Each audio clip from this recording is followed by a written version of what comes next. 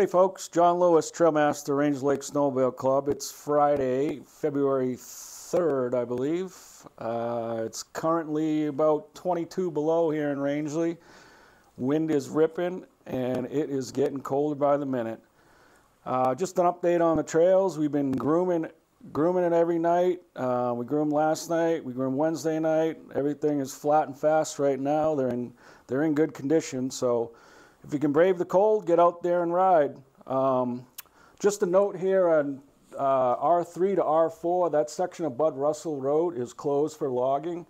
And when you get onto the 108 ITS, the Flatiron, that first mile or so is shared as well for logging up in there. So just be cautious going through there.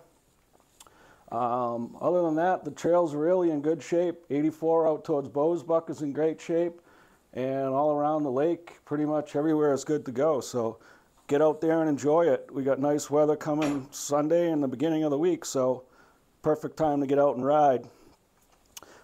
Just some upcoming events. We got the Poker Run coming up February 25th. We're going to do another one of those. That'll end up at the Groomer Barn.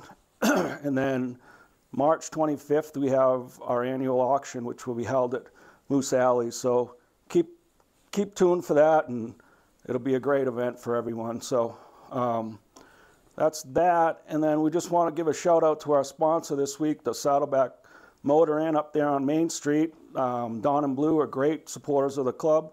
So if you're in town and you're looking for a place, get out there and check them out. Thanks. See you on the trails.